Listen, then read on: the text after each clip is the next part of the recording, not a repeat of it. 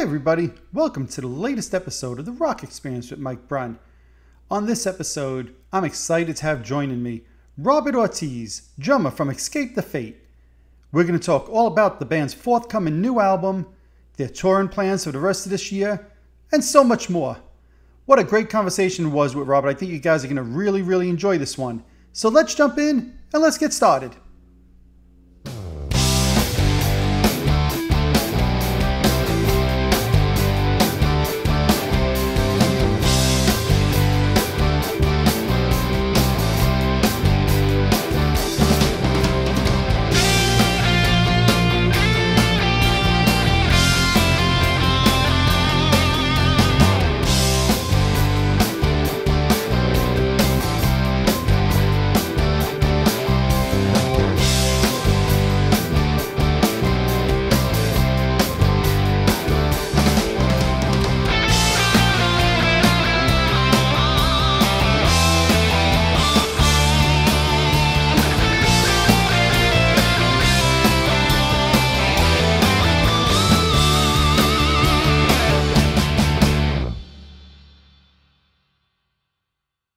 Rob, I want to first welcome you to the show. Thank you for joining me today. And I just want to start off by congratulating you, the forthcoming release of your newest album coming out on September 1st. So you've been in the industry for almost 20 years now. Do you still get excited at the time of a new album? Are you relieved? Like, oh, good, that's done. Or do you still get nervous? Like, are the fans going to like this? Are they going to dig this? Listen, man, it's funny you say that. Excited is not the way I describe it. I am, aside from maybe my dad, who's my biggest fan, he's also my biggest critic. And I'm, aside from him, I'm my biggest critic. And nothing the band ever does is good enough. I fucking hate all of it. And I'm always mad. And so I take a step back because you're up close to it. You know what I mean? So you could, if you look at a painting and you're right up on it, you could see all the smudges and you can see all the imperfections. And then you back up and you're like, oh, actually, that's really beautiful. And that's how I think what happens with our music. I think I'm too close to it. And it's never exactly what I envision it. It becomes its own thing, right? So it's never what the other guys want. It's never exactly what I want, but somehow what we put together becomes its own thing. So I do get nervous, and I'm always wonder, excitement's not the right word. It's more nervous. It's more like, okay, it's out of our system. It's going to be out into the world. I just hope people like it, and and in music, it's so fickle and it goes up and down. I don't know how I'm able to be a professional almost 20 years now and be one of those bands. It's kind of like it's weird. A whole new generation of fans is into it.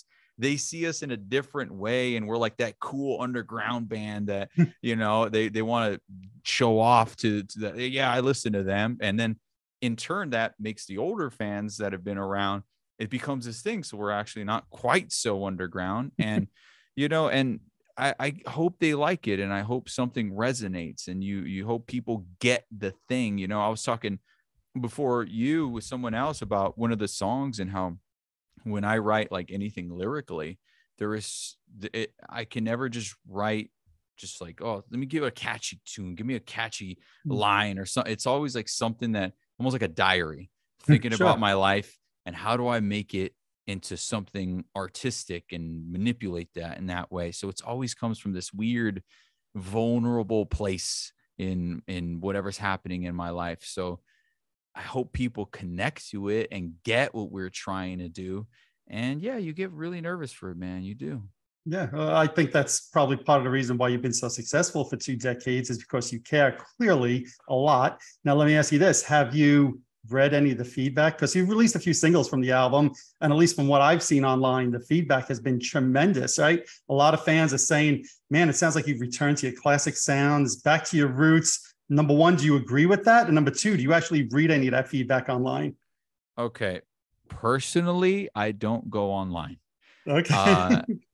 If I'm on the internet at all, I'm watching YouTube videos of how to do bodybuilder things or 49ers things. I don't like to read it because it makes no difference. Like I said, I'm my harshest critic, and you just hope people like it. You're curious, Sure. but I can't allow myself to go into it. It's just once it's out of me, it's out, and that's that. And you know, the other guys care a little more about that sort of thing, and they want to know, they're gonna read it.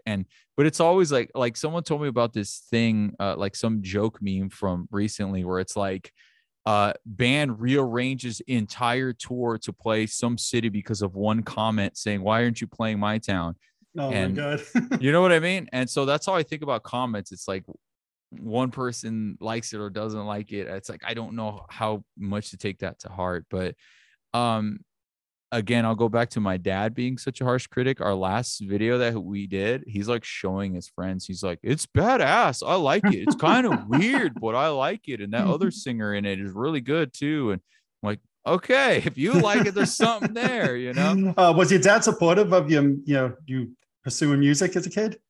Oh yeah, absolutely. So, you know, he wasn't perfect, but yeah, he was the dad that was like, if I played baseball, he was the coach. Okay. And when I got into music, like I played drums in the garage, and he would like soundproof it and insulate it and everything.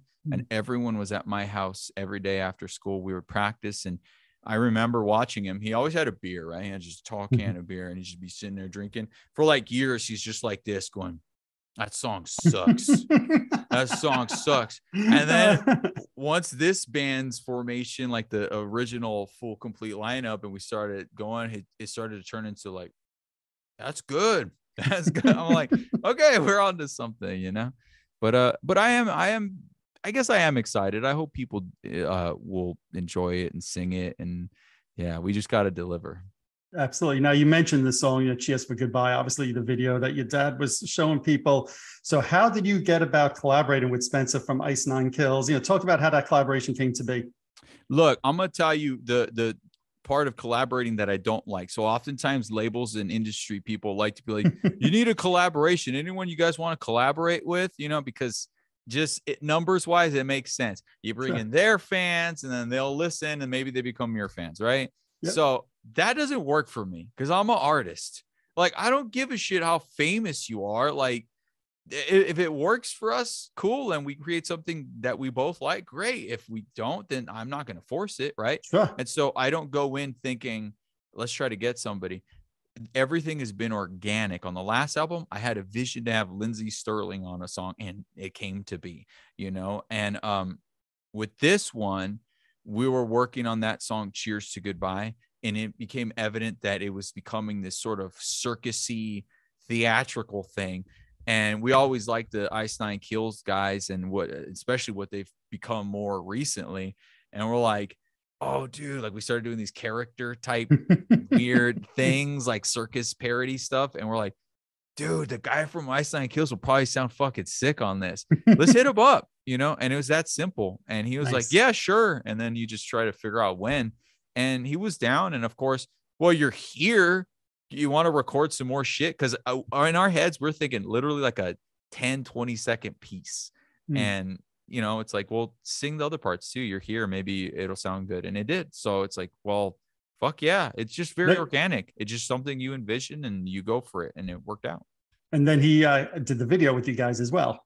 Yeah. And it's not, look, there is a reality to logistics and time and money and shit like that.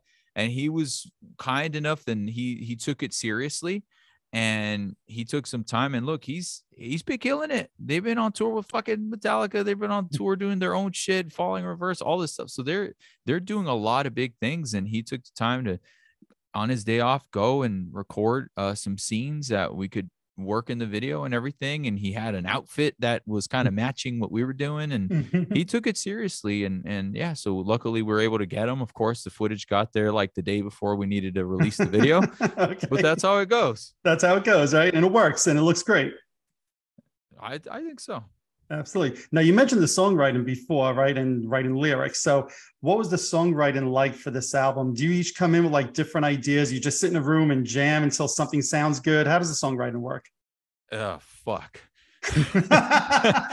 It's all over the place, man. I'll be honest with you. I just told the story of how one song, it was like a piece that I was working on my phone while I was, at a sonogram for my daughters. Which song was that? It's the first one. It's called Forgive Me. Yeah. And it has this piano thing. And I had this whole orchestral idea, and it never kind of came to fruition. It just sort of sat on hard drives as a demo. And then years later, you know, I go through some life changes, and you know, I reinvent myself, and my friend goes through a very depression thing where he tried to kill himself. And that sort of line came to me, like, it's like a rebirth and like the death to yourself and all that stuff. And I thought, wow, my friend literally tried to kill himself yesterday. Like he like he was dead for a minute. And me spiritually, I killed myself. And that like, to say that you died on a certain day, like it stuck with me. So I had that line, I killed myself today. Like that line just stuck around for years. And then I gave that to Craig, and then Craig went with it. You give it to the rest of the band, and then all of a sudden Eric's got this fucking riff just going, and then it's like, oh shit, that's fucking cool. And then it's like, hey, well, I got the bridge from the original version with all this other shitty stuff that didn't work, Right. but the bridge part was cool. Then we bring that back. And so it's all these pieces. And sometimes it's like that. And Craig had the Cheers to Goodbye song. He had like this pop ballad chorus that he didn't even want to release for his like really heavy side project. Right. It's just sort of a thing, a ballad he wrote for like his girlfriend, who's his wife now. And he played it, and it's just like, dude, that's sick. And then Eric tries to do some shit to it, and it's like, yeah, that's not working, bro. Let's just scrap all that, but let's keep that. And then we sit down, and you just pick up a guitar and you get going. And other times it's like a song that didn't sound good 10 years ago sounds good now. And there's times where we went in with John Feldman and we just experimented, and we'd invite other people to write with us who've written with bands that we really like, and you know, other band members, if you know, that have written, and we try stuff. We're very experimental in a lot of ways. That's why our sound, you know, you mentioned earlier about people saying, oh, you've gone back to your original sound. Do I agree with that? No, because I don't think we have a sound, but we do. It's weird. Like AC/DC has a fucking sound. A sound. Yes. That's AC/DC. Yes. But us, we don't like have a particular thing other than maybe Craig's voice, and it manipulates, it moves around. And for whatever reason, it ultimately ends up sounding like it goes together. But yeah, every song kind of takes its own role, and they all start in different ways. Sometimes you're sitting in a room, sometimes you're by yourself, sometimes it's a riff, sometimes it's a lyric, a line, other times it's a melody, sometimes it's 3 people, sometimes it's 6 people. Everything changes. And then you get in the studio, you start recording, and then everything goes out the window and you start going in this new direction. So there's no formula. We don't have, all right, this guy writes the guitar parts, this guy does all the vocals, and then the rest of us try to, you know, do the stuff for it. Everything's chaotic. And as a result, we fight a lot. But that's what I was going to ask you. Yeah. Absolutely. Holy shit. I'm the worst. Oh, you really? Why? Why? What way? Because, you know, the problem with me is I get an idea in my head. I want to go this direction. I want it to sound this way, but I can't get it out of me. Okay. You know, I can't shred on guitar. And I can't sing. I can maybe give you a little bit of a melody. So it's like, do this thing that's in my head, but I don't know how to tell you how to do it. And if you do it wrong, I'm going to be mad at you. That's what happens. Right. But it's like, eventually we at least get close. And then when it's their ideas, there's less fighting, because I'm like, okay, that works. And I'm going to do my best on drums for your idea. You know, so it goes all over the place. It was really a hard process, honestly. It was very challenging. Ask Jamie. It took us like a million years to make this record. Oh, wow. This record took the longest out of any other in our career, partially because of pandemic, partially because just we still have to tour and do all those things. And we took our time, you know. So I was going to ask you if it gets any easier, right? And like, obviously Greg's been in the band now. There's the 7th album with you, but it sounds like, no, it doesn't get any easier. But is it fun going through that process for you? In the big picture, it's a lot of fun. I like those fights. I like those fights more than the other things, which, you know, because we have growing pains as you know, we're adults, and now we have responsibilities, and those things become challenging. And it's hard because it becomes very personal. Like, you know, Craig and I both have kids, and when we're talking about booking shows, a touring schedule, and you have to say, it's my kids, And Huh. then he says, well, I have kids too, but I'm down to do it. And then it's like, okay, how do we challenge each other on whose parenting style Right. is worthy of affecting the band and all that? And that's because you can't win. You can't. And so, but when it comes to artistic stuff, it's aggravating and annoying, but it's fun because then you sit back and you're like, that wasn't how it was in my head, but that is pretty cool. That's unique.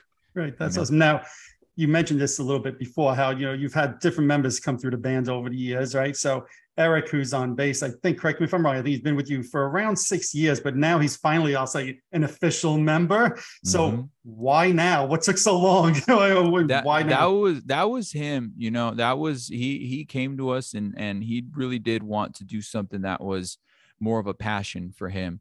Ultimately being the hired gun for our band isn't the most lucrative gig, even though it was steady, I guess. Sure. But during the pandemic, a lot of people changed things that what they were thinking, and you look at life and you figure out what's important to you. Like I used to hate touring. It took me away from my family, and I didn't like how long we had to do it for. I didn't like having roommates. I like keeping to myself for the most part. But once you took that away, it made me realize, damn, I love playing shows.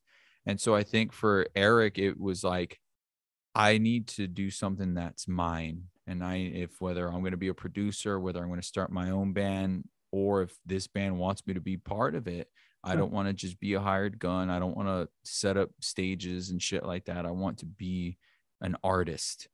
And he came to us and he expressed that, and we talked about it, and we realized that we wanted to be a band and we wanted to have our guy. And if he's willing to be committed, then we're going to be committed to him, and his voice carried weight. And I like it because Craig and I, even though we're like been the longest tenured, we don't have all the answers creatively or business wise, and you need other people's help. And, he was a great, fresh voice and very, very, very creative. And he's so chill. And I get riled up and emotional, and he's just like, I just kind of like the riff, man. Like, okay. All right. Well, that's, okay. So sometimes you need that, right? When you have all these different arguments going around about you, sometimes you need that guy that's just a little chill. It's like, that's just a good riff. Like, it doesn't sound like Hey Jude or Bohemian Rhapsody. He's like, I just kind of like the riff. All right. Yeah, that's great. Now, what about Matty? What is he bringing to the table, right? Because he's in the band as well. Matty's interesting because that's not like, he sort of came out of nowhere to some degree. He's been around in our circles. We've just never really been in touch with him until last year. And we just needed a lead guitar player because, we're playing Blue Ridge Rock Fest, right? And I hurt myself on that foot, my foot. I hurt it and I couldn't play the show. So we had to hire a drummer, and we needed a lead guitar player because it was still pandemic stuff. So our Kevin Thrasher, who was doing it before, he's like, I'm not going to go out there. Like it was still weird. Right. Yep. And it's all fair, cause everyone had their reasons we didn't understand what the fuck the virus was. Right. It's just complicated every week. So that was his decision. And so we needed somebody, and Matty came in, and it was like, Thrasher ended up really going into the producer thing. He ended up working with Travis Barker. And when you're with Travis Barker, you may have Lil Wayne come through the door, a Kardashian, and you might have Machine Gun Kelly. And so it's really hard to not take that opportunity to go and grind it out with a band that's, been as very chaotic as us. But you know what? Once we parted ways with him, it became stronger because all of us are band dudes. We're all dedicated to the band, and it just became easier. So Matty is now this newer guy where that relationship's still a little like not fully certain of what it is, but creatively is exactly what we need. And on stage, he might not be as flamboyant as the last guy, but he has his own look. He looks Right. like a rock star. He looks like this emo Yngwie Malmsteen. It's crazy. An emo Ingve Malmsteen. I've never That's what heard I those two call him. together. Wow. That's what I call him. I'm like emo Yngwie, dude. That's great. I love it. Do you ever get bothered with that term emo? I know some people embrace it, other people hate it. I know the hair metal scene, people love it, they hate it. What do you think of that term emo? Uh, I've learned to embrace it. The only time I ever push back on it is when it's used to completely define any one thing, and there's not you don't know how to define which bands are emo. You just know it when you hear Right. it. Yeah. You know, and we certainly have that element, and I like it. And a lot of the bands that I grew up listening to fall into that, you know, broad category. And it to me, it just means like you have those kind of whiny, vulnerable lyrics, and you have a sort of fashion sense. And for us, we embraced it, and our vision for the album, which I don't think we fully achieved, but maybe the next one, because we had this vision of what we called emo, as an EMO, as an emo metal opera. That was the Wow. vision. Yes. And so we wanted to have those super vulnerable, dramatic lyrics with the tinge of more metal, like a modern, like classic metal hybrid versus, you know, just like standard breakdown things, more metal, classic metal riffs, you know? So Album number 9 sounds like a plan. and that's the thing, that if there's any one thing that I'm not super fired up with this album, is that I think we got halfway through the album, was we needed to get something done to keep the band together. And the second half was we have a vision now. And now we're locking in, and there's something about a sound. So I'm focused on where we go from here. And I think the next album is the true embodiment of what we want and that vision. So that if there's any one downside, it's that I think we're just getting started. Well, that's not a downside in my opinion. Now, before you mentioned playing festivals, and it's one of the things I love about your bands, is even just recently, right? You played a festival in Belgium where the headliners were what I'm going to call quote unquote classic rock bands, right? Guns N' Roses, Def Leppard, Motley Crue. And then I think it was a few weeks later, you're playing a festival in Dallas, and it's quote unquote newer bands like Pierce the Veil, The Used, and you fit in on both of those. Do you approach them differently, or with knowing that there's different fan bases? Do you prefer one over the other? Or are you like, we're just going to rock for anybody who wants to see us? If you could hear our fights, because no one really has the answer onto how to approach them. We do think about certain things where, you know, if there's what you would call a more mainstream crowd, we tend to really lean on the hits and dig into the more well-known choruses and things like that. Whereas when you have something like the So What Fest, where it's kind of those niche fans that really like to dig into the emo punk metal scene, hardcore, whatever, maybe we can dig a little deeper into, you know, the stuff with breakdowns and double bass parts and stuff. So we're willing to be a little more open in that regard. But other than that, I mean, as long as we've played, we have like a good 6 songs that are like, we have to play those no matter what. So that's more than half the set on a lot of those types of things. So it's kind of already figured out. And then it's like, okay, well, how do we approach the next part? Is this a crowd that may not really know us that well, so we can play the new shit? Or, you know, is this crowd gonna be open to new shit? Like it actually does become a challenge, because you don't want people to be bored, you know? And so we try to mix it up, and we just kind of get a feel for what works. And sometimes like those, the European, to them, rock music's a little different. It's like much more embraced, and people travel, so they know all the bands, and we could kind of play anything, and they just love being a part of it. It's in their culture a lot more than in the US. Do you find that these older artists, or really maybe even more so the older fans, give you guys enough respect? Because I find, at least people in my age group, I'm a little bit older than you, they're always like, oh, new music sucks, new music sucks. And I always hate when people do that. And then they're like, rock is dead. I'm like, stop, you know, there's all this music out there. Do you feel like you get that respect from some of those older fans, or maybe not enough?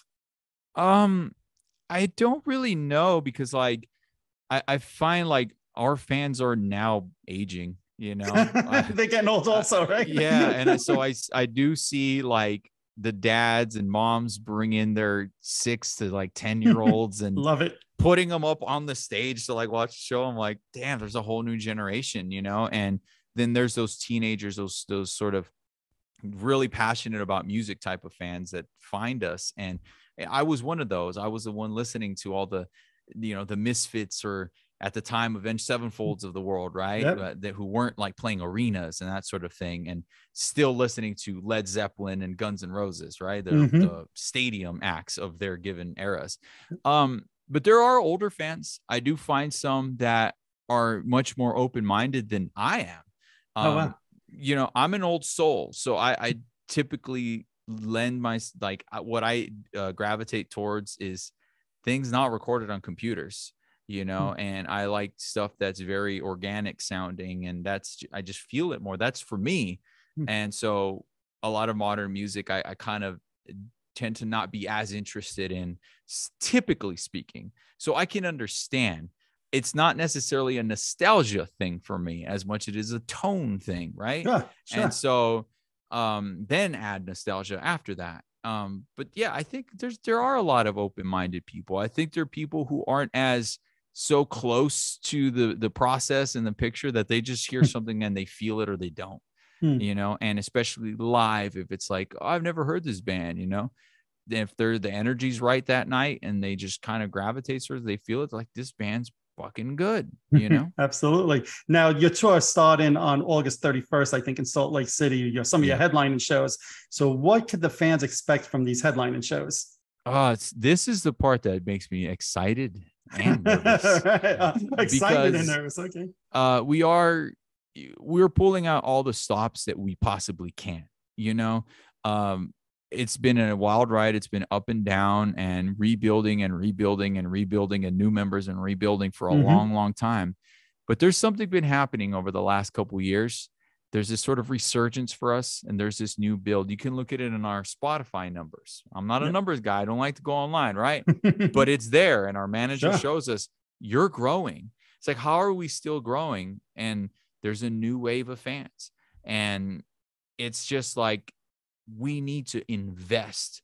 We need to pull out all the stops on the tour. We need to put on a fucking show, whether that means lighting, whether that means, you know, just having things more streamlined, like as far as having a big fucking crew that's going to work every angle and make sure everything goes off without a hitch. And we want to invest in a show. We want to give people an experience. So we are doing a lot more production, and there's a lot of making our manager nervous.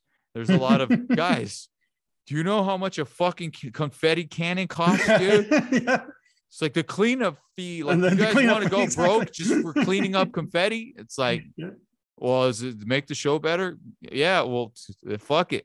You know? And so there's things like that where we're really wanting to bring people into the world and have the visual aid, not just our raw selves. We can always fall back on our raw abilities. That there's something just, you know, primal about when we perform. That's just, I don't know why I move the way I do. I don't know why, but it just works, right? There's a chemistry. It's just natural. It's just God-given. But you add to that next level, and now you got something really special. So that's one thing I'm really looking forward to.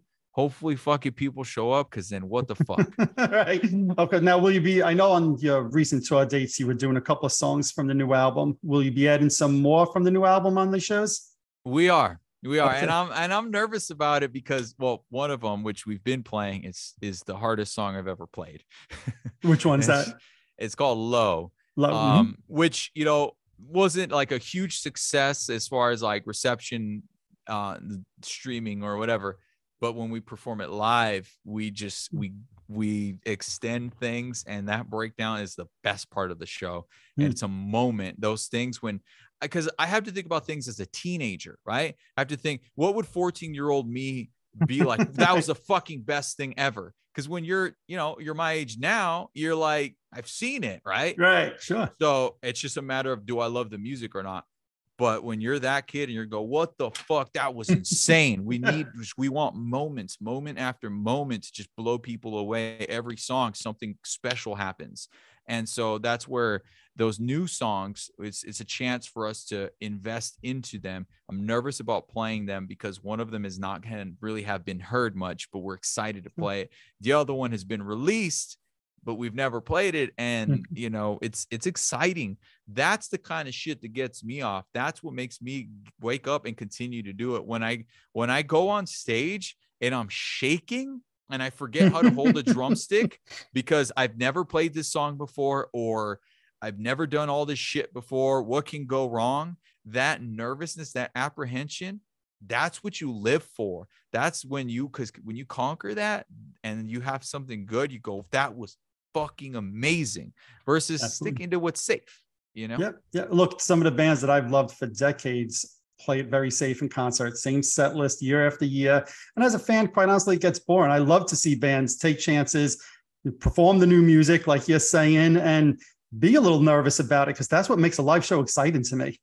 Yeah. And look, we played that song in Europe, and it went off, dude. The new songs went off more than some of our more classically well-known songs. And it's because of the way we delivered it. You have to tell the story. You know, when I think of, like, I mean, you have Kiss as an example, right? You love Kiss. Yes. Why? Not just because you like listening to the music, but because when you go, you're in an experience. It's a fucking world, right? And you know, it's like, even if you've heard the song before, like you said, which can get dull, you know they're gonna do the thing, and you fucking can't wait for it. Right. And absolutely. And that's what we're trying to deliver now. And we've never gone this big on production before. I mean, we're not going to bring a Kiss production. Don't get me wrong. Not many bands do. So no. I mean, they're it. That it's them. They're the band that does that, right? Maybe Motley Crue.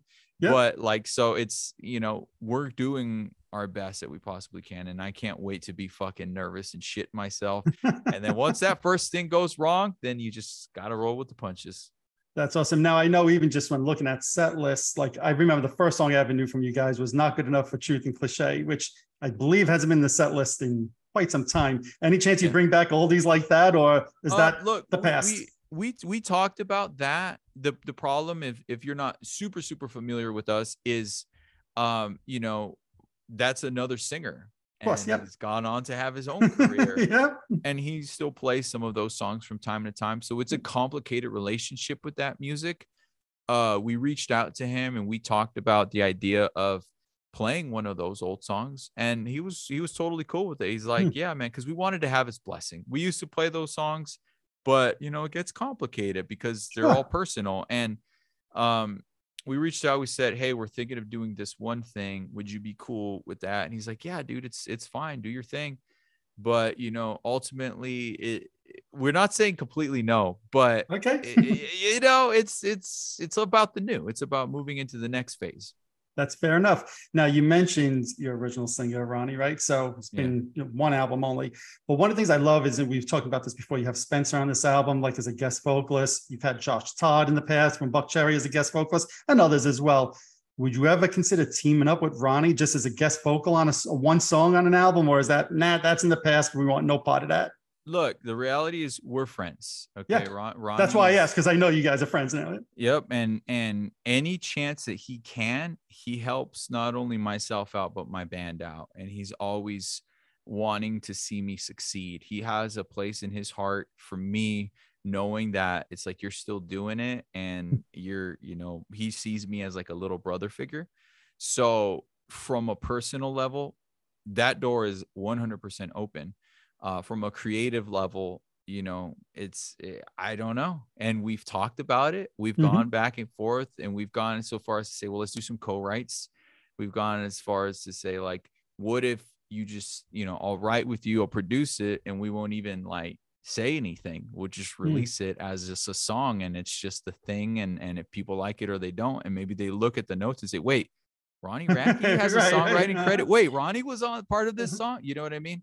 Like, so there's all kinds of ways to go about it. And it's just nothing really has come to fruition. It's just a large part to do with, you know, he's got his thing going on, and we've got our thing going on. And when we don't got our thing going on, I'm a dad full time. You know what I mean? So it's just all those things come into play. I'm not going to say never, but it can happen. I'm not saying no. I don't know if he'd say no. It's there.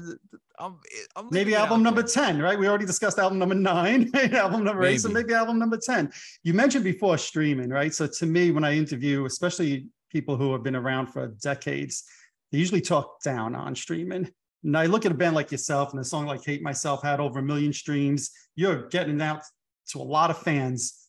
Do you think streaming is a good thing, or do you think it's hurt the music industry?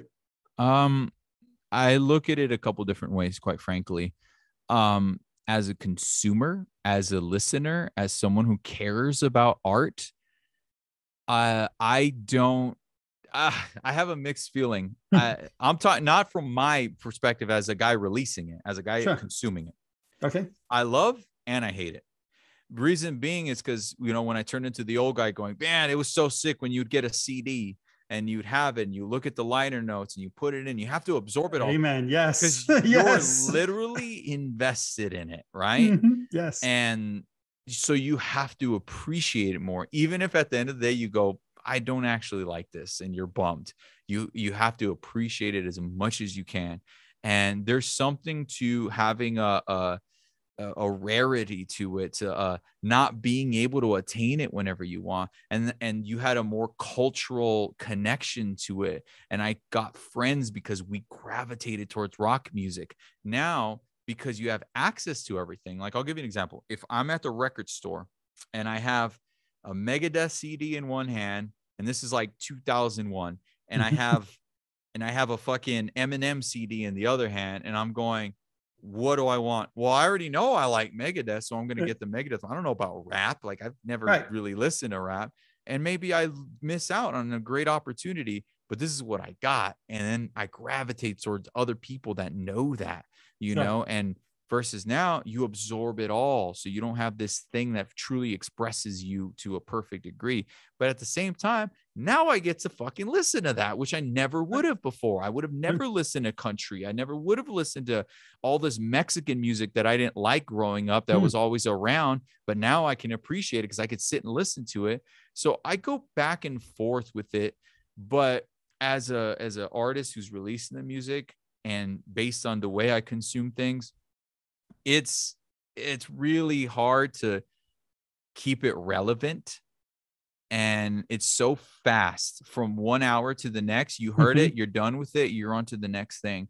And you spend so much of your life getting to the point of being able to have someone hear it, that once it's out, it's like it's done. Like, that sucks, So not to get into the monetary side of things, because there's that's another whole thing. Yep. That's a whole other thing that I quite frankly don't understand. How much of that money do I deserve? How much of that money do I owe them for giving us the platform and bringing people to the shows who wouldn't have bought CDs but are listening because, they only pay a fraction of a cent to listen to us in conjunction with all their other favorite bands? I don't know. There really is no formula to describe how that's a good thing or a bad thing. It's just, you just kind of have to accept it and figure out how to structure it in a good way, or capitalize on it, because it's not going away. It's just not. No, it's not. But that's why I always, whenever I'm interviewing everybody, I always tell them, the people watching and listening, go buy the physical product. And you guys are offering CDs, you're offering vinyl, you're offering, shirts. There's different bundles and packages available on your website. So I tell everybody watching and listening, go check out those bundles. Go buy the physical product. It's okay to stream it when you're in your car, or if you're out on a run or something like that, but own that physical product. There's nothing like touching that CD or that vinyl, looking at the artwork, reading the credits and getting the whole experience, because you guys put your blood, sweat, and tears into this. And there's nothing like holding that physical product, in my opinion. And I'm that way about all art. So I've been trying to get my daughters to appreciate that. So we've been going to the movies a lot. Yeah. I was very excited about the Barbenheimer experience. It was like, I'm going to go see Oppenheimer. They're going to go see Barbie. Wait, can kids watch this Barbie movie? I don't know. But it was like a whole, I wanted to be in the theater and to spend the money and be part of a large group of people, all kind of absorbing this thing together, instead of, we'll wait till it comes out on streaming and then we'll just watch it for free, or, the rate or whatever. And right. then maybe we're distracted on our phones or something. Like, no, let's go, and people worked on this, and like, let's give it a real chance. Maybe we really like it, like actually be involved in the art. And that matters to me. I actually think it's important, because I know, especially if you're constantly distracted by your phone, you just kind of get depressed sometimes, and you're always just reading shit. It's like, I'd rather just be in that world and have someone express themselves through the majesty of song or movie or whatever, like Yeah. that's what it is for me. Absolutely. One or two more questions. I'll let you go. I want to make sure we plug when you're out on tour, you have the VIP opportunities, right? So you're talking about having that connection. I think it's important that we plug that the fans have the opportunity to have these VIP opportunities, meet the band, et cetera. So how do people find out about that? I mean, it's just simple. You just go to the site. You just go to escapetofate.com, and we're working on even like more packages. Obviously, they might cost more because stuff costs money, but Of course. and that was a thing where Craig specifically really honed in the idea of like giving people a bang for their buck. At the end of the day, yes, you do want to meet the band, and this is people that are in your lives every day, but you don't see each other. So get to shake your hand and take a picture. But we wanted to make sure we give them opportunity to get the signed vinyls or a shirt or signed posters and shit like that, because like when you look behind you, you walk into that room, you're like, this is so sick. Like, and you hold that guitar where you just sit there and admire it and go, can't believe fucking Paul Stanley. You know what I mean? Like, that's insane. Like, so you now have a real connection to that person. And, it becomes not just this mythical, fantastical thing. It's like, now you're really humanized, and you become a much closer fan and everything. And those VIPs really like have changed the way we do things.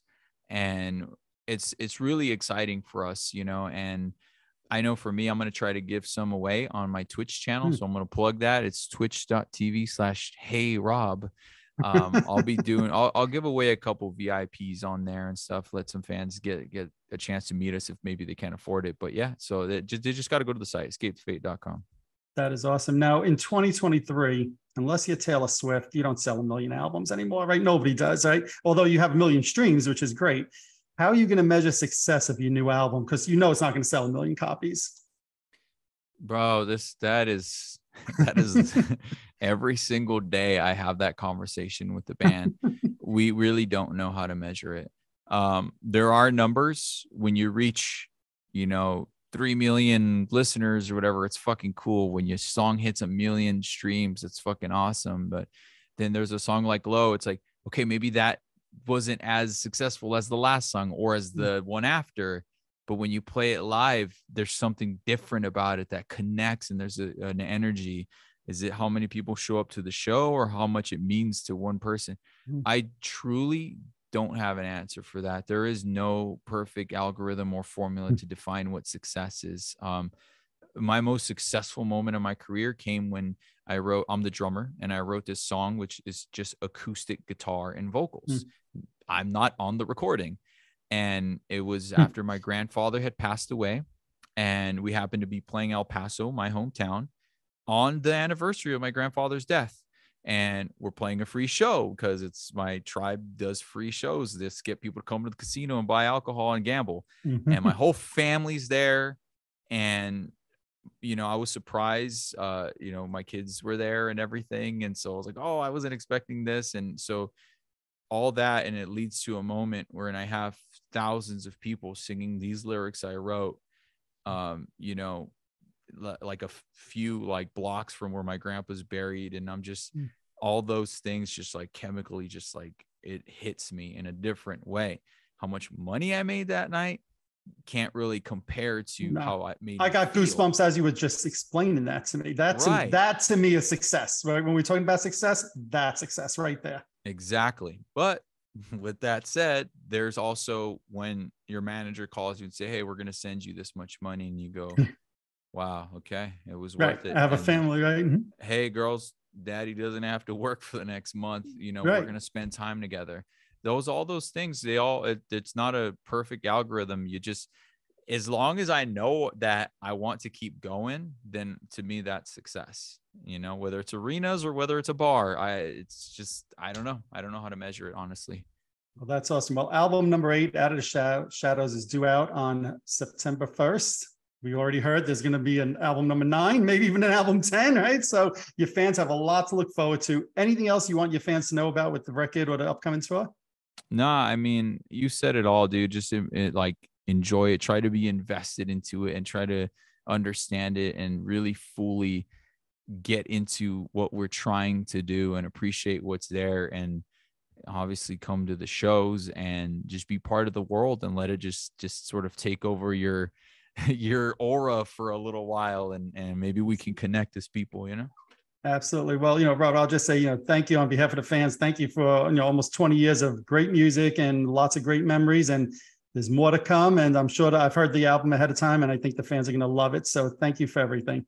For sure. Thank you. All right. Alrighty. There you have it. I'd like to thank Robert for joining me, talking all about the upcoming new Escape the Fate album, Out of the Shadows, as well as the upcoming tour, his thoughts on the music industry, and so much more. I highly recommend all the Escape the Fate fans out there go pick up that new album coming out on September 1st. If you're watching this on YouTube, hit that subscribe button below. If you're listening to one of my podcasts, subscribe over there as well. Also, head on over to Facebook and follow my page, The Rock Experience with Mike Brunn, where each and every day we talk about all the rock and roll music that you love. You could also follow me on Instagram and Twitter as well. That's it for this episode. Thanks for watching. Thanks for listening. See you all next time.